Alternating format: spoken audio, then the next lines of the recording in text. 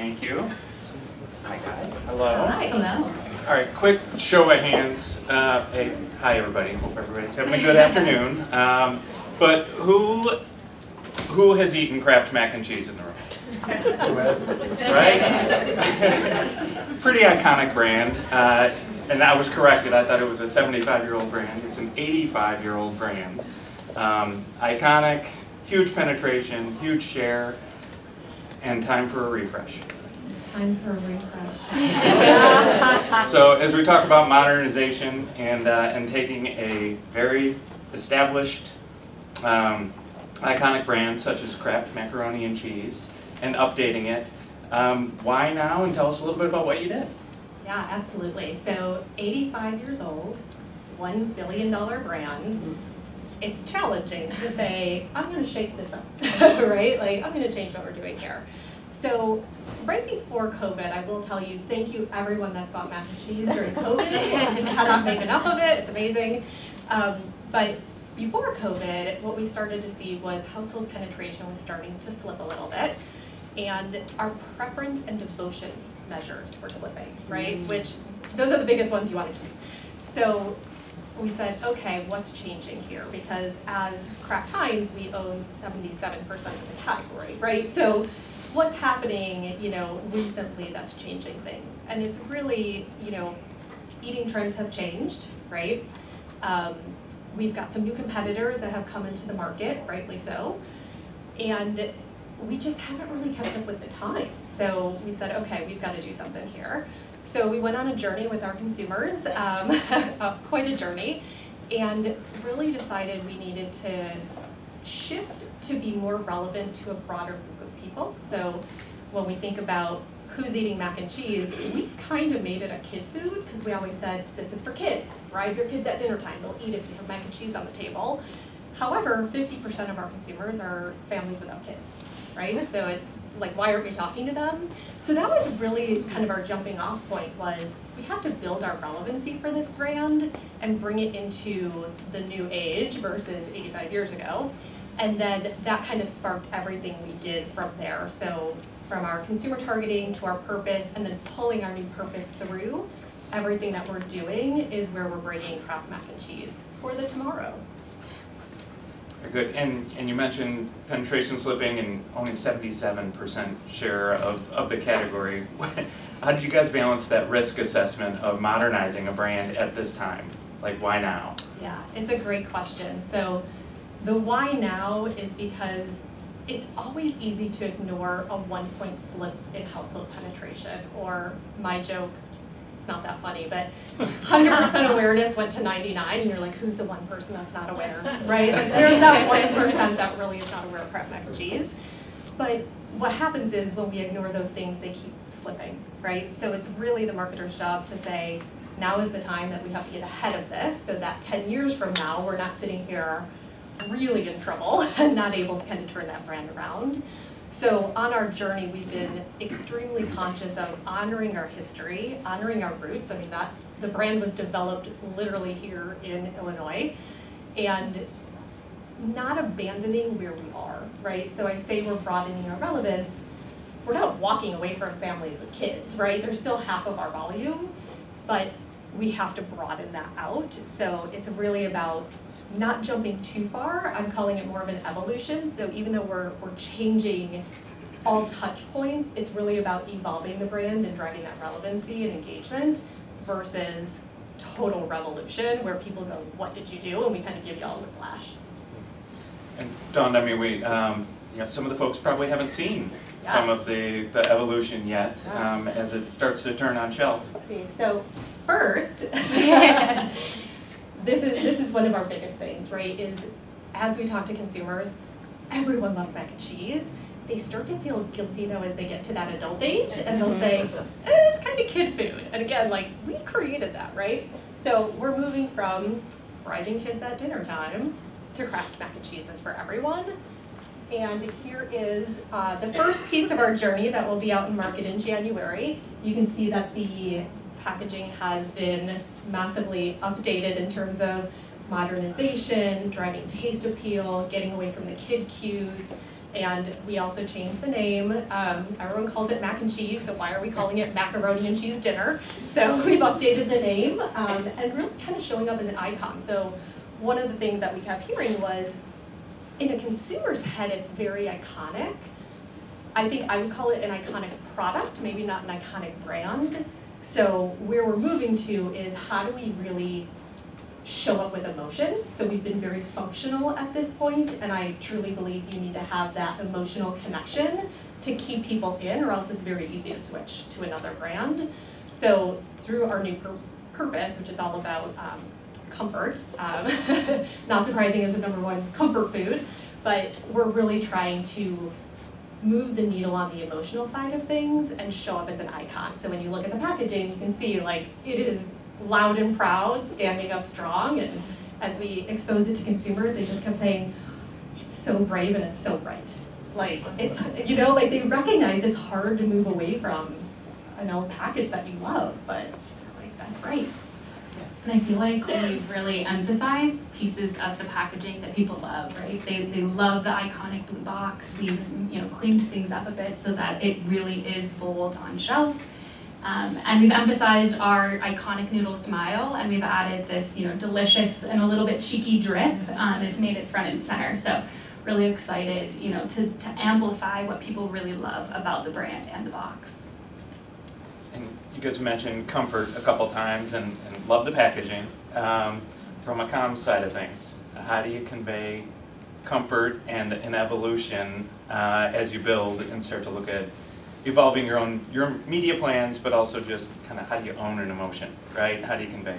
Yeah, so I think when we started our renovation, we did these in-depth consumer interviews. We talked to people that eat mac and cheese, you know, a couple of times a week. We talked to people that eat mac and cheese every once in a while, and we talked to comfort food experts and tried to get to the bottom of what role does our brand actually play in their lives. And I think we constantly heard comfort, right? You think of mac and cheese, you think of it as a comfort food. But it's more than just, you know, comfort at its face value. I think one of the stories that really stuck with me from the very beginning was there was this mom who talked about how her kids have a hard enough life as it is. And so when they come off that school bus, the one way she knows that she can make sure the rest of their day is a reset is to give them Kraft mac and cheese, because it fills their bellies and makes them feel so much better. And it's more than, you know, trying to talk to your kids or give them a hug. Like, she knows that she can give them mac and cheese and they know, you know, they're gonna feel good for the rest of the day. So that positive power of comfort of when I do what feels good for me and bringing that and choosing that for myself, I can then be my best self in that butterfly effect of the room around you. We talked a lot about, you know, people walking down a hallway, and if you smile at someone, they immediately have a little bit brighter of a day. So how do we convey that to people in comms is definitely a major question that we are on a journey. We dipped our toes with our new spot that launched in November of 2021. And I think it was a step in the right direction. It was definitely, you know, not just for households with kids. It was, you know, in this direction of trying to land that positive comfort.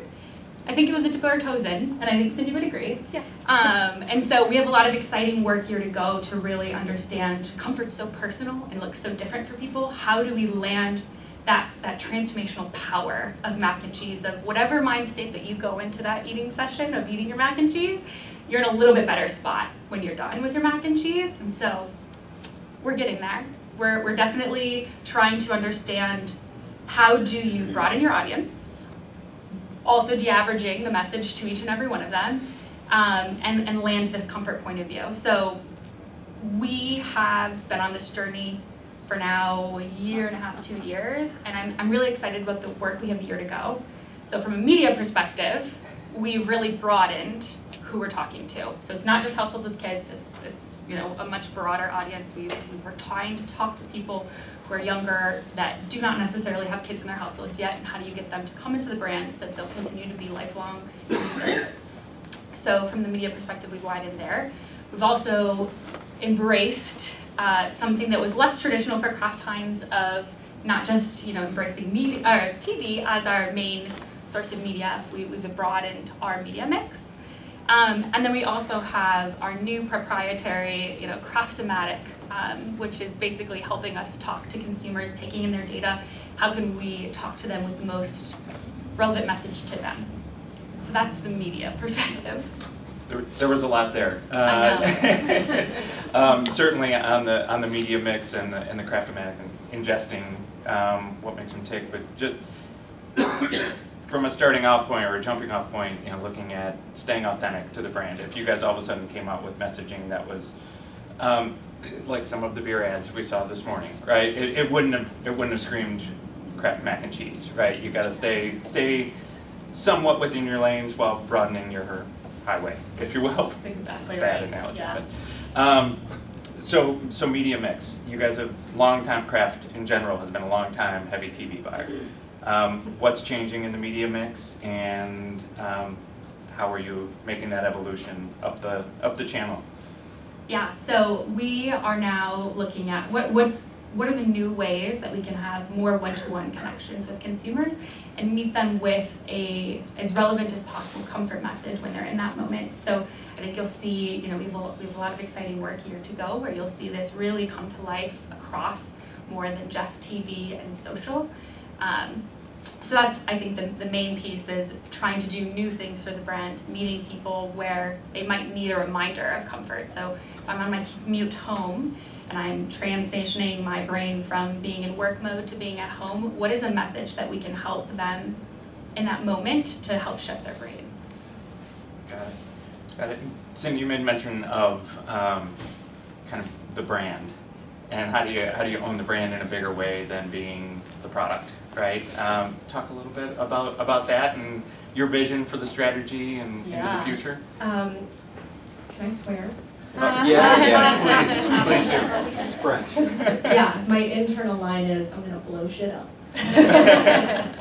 So we have a $1 billion brand that sits in one aisle. You either go down the aisle or you don't go down the aisle, right? Why are we not showing up like an icon? Why are we not hitting consumers with comfort in the store as well as outside the store? So I can't tip my hat totally, but I see this as a true master brand potential, right? Where we're expanding consumer and ways we talk and our positioning, right? Going away from just functional to emotional. Innovation. I mean, just go to TikTok and see how many times people are putting mac and cheese like in a quesadilla, on a hot dog, right? Like, anything they can think of, mac and cheese goes in it. So I think this brand just has massive potential because there's so much love for it. When you talk to consumers, I would say whether you're 2 or 92, there is love for Kraft mac and cheese. It's the first food that a lot of kids actually eat. A lot of kids are allowed to make themselves for the first time. And then all the way into empty nesters, they're like, nostalgia, kids are out, I'm still gonna grab mac and cheese, right? We need to now embrace that and own it and show up as that hero in the category and see if we can bring that beyond just one shelf. Show of hands if anybody tried it, the ice cream. All right, one. There we go. I was going to say, Leah, what do you think? How was it? It was unlike anything I'd ever. That was well done. My brain was for seconds, but then it was good. Honestly, I don't feel like it tasted totally like mac and cheese because you'd be surprised how sweet KMC actually is if you tried against something super salty. So it wasn't wild. I liked it actually. All right, very good. I think it beats the mustard one. Yes, the Grey Poupon. Yeah, I would hope so. That's good. That's good. You made mention of first-party data and data in, pardon me, Kraft-O-Matic? Kraft-O-Matic. Kraft-O-Matic. All right. Tell us a little bit more about that. What are you doing to drive data in, and then how are you using it on the output? Yeah, so I think someone else mentioned earlier, but the brand activations and how do you, the value exchange. So make sure if we're collecting their data, they're getting something from the brand in return. And so we've made it a priority as we do these fun brand activations. We had Kraft basketball, there's some other fun things that are gonna happen here to go. Ensuring that we are making data capture as part of that experience and making sure that the consumer is getting something in return.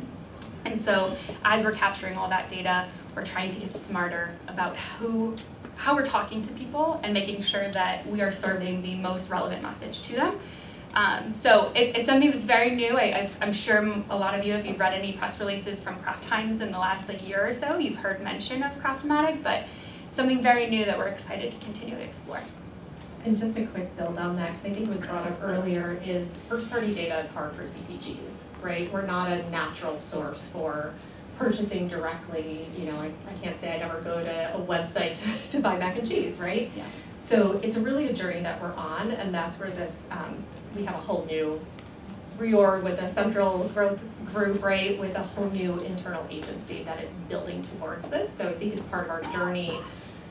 You know, I think we're a little behind, right? Like, let's be honest. So it's part of our journey to say, how do we show up in the world from a digital perspective? How do we collect that first-party data? So there's a lot of work going on behind the scenes in terms of the infrastructure, getting better at selling through social media, right? Getting websites that are actually functional for the year 2022.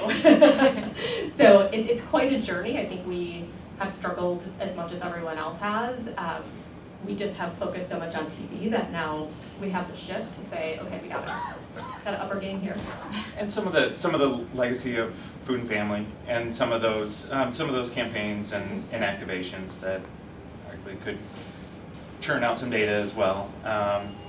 So you guys are both relatively new on the craft side. So as you went in to blow shit up, how was that received upward? And did they hire you to blow shit up, or they did?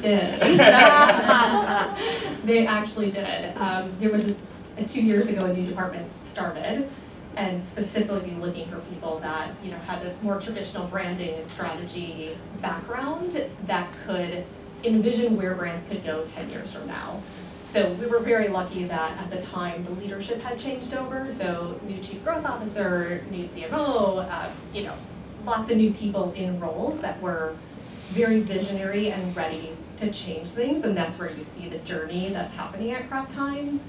So I would say for the most part, people have gone on our journey. I like to use the word test and learn a lot because then it doesn't scare people as much. It's very smart. Yeah. That's pretty good. And talked about social media a little bit, and social media obviously still having that backbone in TV, but digital being so fragmented and so many different outlets and so many different approaches to take. How has that been, selling that internally, of doing things differently on the comm side and the media side? I feel like, as Cindy said, we had a change in leadership, so we've had full support to kind of blow things up there. We now have an internal social agency that is called The Kitchen, and so they are now our agency of record for all of our brands for social. And so it's been really incredible being on the journey of, they tested it in 2021 with a couple of brands, including Kraft Mac and Cheese. And then this has been the first full year, and as Cindy mentioned, we went through a reorg, so we've been getting our footing. So I'm really excited, now that the team is fully up to speed, we're running, that we've broken down the wall of client and agency. So we've been given, kind of the thumbs up to run, and as Cindy said, test and learn, try new things. It's been a really exciting journey. And is the kitchen more about engagement and consumer feedback, so almost a live social panel that you guys are engaging with them a lot more actively than, say, buying media? Yes, they're fully social, so we are able to test and learn things on a much more one-to-one basis, and we'll continue to do that. They're also able to do reactive content a lot faster than we were able to do before. I think as an icon and wanting to build this brand love, the one really lovely thing has been, as we have this new internal agency, we're able to move a lot more quickly on things that we see out in the world. So for example, back in June, we saw Chrissy Teigen had posted to her story a video of John Legend making Kraft mac and cheese, and she was shaming him because why was he making Kraft mac and cheese? She's Chrissy Teigen, she's a cook. And so his response was, "Don't Kraft shame me," and we were like, oh my gosh, this is gold. Like, that's exactly what we want. We want people to be, defiantly joyful in their eating of Kraft mac and cheese. And so the team, within a week and a half, had a custom John Legend box made with his face on the front, and it said, "Don't craft shame me." They completely rewrote the words to all of me to be all about Kraft mac and cheese. Shipped it to the Teagan Legend household, and we ended up getting 30 million free eyeballs when Chrissy posted it to her story. So we've been given kind of the thumbs up to do what makes sense for the brand and try new things, and I think we're doing it. Things that a legacy company like Kraft not necessarily known for. So that's fantastic. Not always as agile as we like to be. It's fantastic. We're getting there. It's good to see a behemoth moving fast. Yeah, right. yeah, it really is. That's impressive. All right, a quick question for, as you're getting all of this feedback from social users, and you already mentioned a couple of them, that you see people doing all types of things with Kraft mac and cheese. I'll give you my hack. I shared it with you a little bit, but Kraft mac and cheese and then truffle salt. I'm more of a savory than a sweet guy, but just that's my hack. What's your favorite hack for mac and cheese, and/or the most outlandish thing you've seen done with mac and cheese? Yeah. So outside of the ice cream. I am a true blue, like, eat out of the pot or the bowl, you guys. Like, don't say you don't do it. We all eat it out of the pot. That is actually my style of eating mac and cheese. But from consumers, I'd say it's really interesting how regional it gets. So people in different regions have what they think is their mac and cheese, and Canada puts tuna in it. Southern is a lot of breadcrumbs and meats in there, right? So a lot of spices come in. It's really interesting to see the regionality. And then I think my other favorite is people just stuffing it in stuff. So like, I don't care if it's a hot dog, a hamburger, a grilled cheese, like they are putting mac and cheese in that thing. And I think it's brilliant, actually. So maybe making myself a grilled mac and cheese sandwich. Absolutely. So my mac hack is honestly something most people probably don't want to do, which is to measure the milk with your heart. Because I like a very runny mac and cheese, so like people argue it's like mac and cheese soup. It's not. It's delicious in my personal opinion. But the R&D scoop is that our best blue box flavor is thick and creamy. So if you haven't tried thick and creamy yet, give it a try. It's very good. And I'll give you one other mac hack that we recently posted on the kitchen account or on our social accounts. If you like liquid mac and cheese, the key is when you're trying to put the liquid cheese in, because it's hard to get all of the cheese out of the pouch, you like cut across the top of the foil, and then you set it on the side of the pot and use your lid of your pot to get all of the cheese out. Nice. Yeah, and if you need a visual representation, please go to Kraft Mac and Cheese's TikTok account, and you will find it there. See, I'm more of the thick. I'm lighter on the milk, but I do go with my heart on the butter. As you should. Well, how we doing? Let me take a quick pause.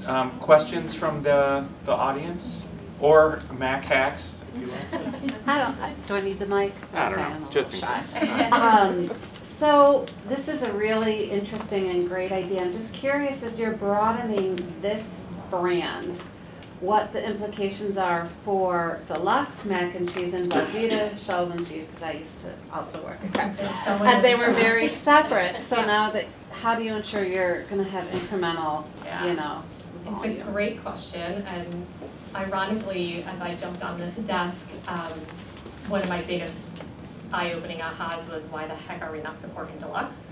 Because it has so much potential. So for people that don't know, Deluxe is part of Kraft Mac and Cheese as the brand, but has kind of sat as a little bit of an ugly stepchild, like just has been ignored. It's the squeezy liquid cheese, like a Velveeta, but a very different flavor profile. So there's two things. One is we're going to bring Deluxe into the Kraft Mac and Cheese brand, so that you suddenly become a brand.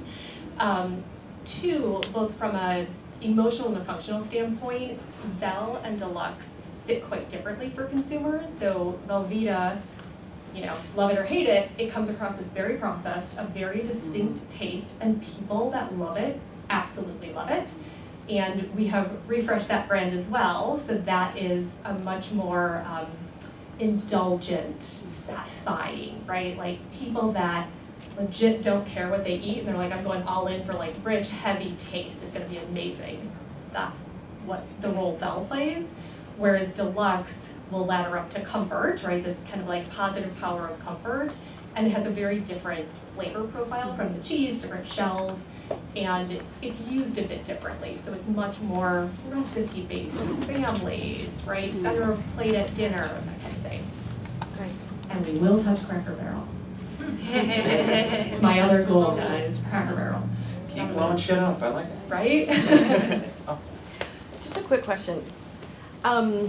First of all, I'm a mom. Well, you talk about mac and cheese all that. I was just telling you, I fight with my husband about the milk, how much goes in and the butter. But how do you guys view the threat a little bit of the bloggers, the influencers that constantly rail on what's in our food? Is a mom bombarded by all of it?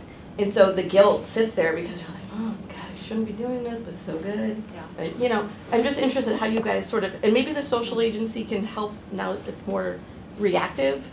That's an interesting part of this, I think, too. Yeah, it's having worked in CPG most of my career, actually probably all of my career, it's a common thing that every couple of years it comes up on the next brand you're working on, right? I worked on Tropicana at the time when sugar was a horrible thing. It was like, oh God, what do we do now, right? It's all sugar. So for mac and cheese specifically, well, for the company, but talking about my brand, we have done consumer segmentation. So there is a role for different products and brands in everyone's lives, right? Someone that is only eating organic, plant-based is never going to be my consumer, and that's okay. So we are very focused on our consumer segments that we know love it. I mean, right now we're sitting on a $2 billion mac and cheese portfolio that continues to grow. So there's a role for it. I think a lot of times what we hear from consumers is they like to say that they don't want to eat it, but then they eat it, right? It's beautiful when you get to the end of a focus group and you realize like they were kind of BSing the whole time. So we're really focused on just like that segmentation. I don't think I've ever seen a focus group outcome that didn't say everybody eats healthy. Please. Hi, my name is Ken Shack. Cindy, this isn't so much a question as some first-party data, since you mentioned that was something that was lacking. But as a father of three with 3 under 7, and I think there's a few of us that are in similar situations, about half my week is leftover mac and cheese from whatever the kids didn't eat. And so it's either my wife and I fighting over what's left in the bowl because that's what we're going to have for dinner that night, or whatever's the kids left over. And I think there just might be something there to market to the parents in that angle. Yeah, that's cute. I like that idea. Yeah. Exactly the thought process, right? Parents will say, I just sneak like a couple spoonfuls or like whatever's left in the pot. So how do we, we talk about being a brand for everybody. We need to have products and occasions focused on everybody. So it's part of the strategy for sure. And if you love it, it is like the lowest price you're ever going to see at Costco, just saying. Right now, 2028. You bring up not on the cost side, but on the comfort and just thinking about economic times right now, and everyone getting stretched a little bit, which can be good for CPG in general, if folks eat out less. A little bit bad for the on-premise folks, but looking at the brand and folks needing more comfort coming out of COVID. Tough economic times, not fortuitous, but now is the time to be out with a comfort message. You look at all the brands that won during the 08 recession, it was all emotive, comfort-driven brands who had that messaging in the marketplace. So are you guys speeding up because of that, or is it still, we're pretty set and things are rolling as they get ready? Yeah, I have to say it was coincidental that one of the biggest macro trends right now is about comfort. So if you think like people want comfort during COVID, they're all eating mac and cheese, right? They want convenience, they want value in a recession, and that just plays in really well to our brand. So we were in the comfort space before the COVID drama started. So I think it's more coincidental that we are going to be there, but I also think it will be relevant ongoing because it is a comfort food. Right, and as we talk about, it's literally a box of like 1,000 smiles, right? Like it's just an uplifting, fun brand to work on and product, so it's going to bring that uplifting comfort to people, and I think that will have legs that we can run with for a very long time, because there's a lot of ways that that can evolve in consumers' lives. Very good.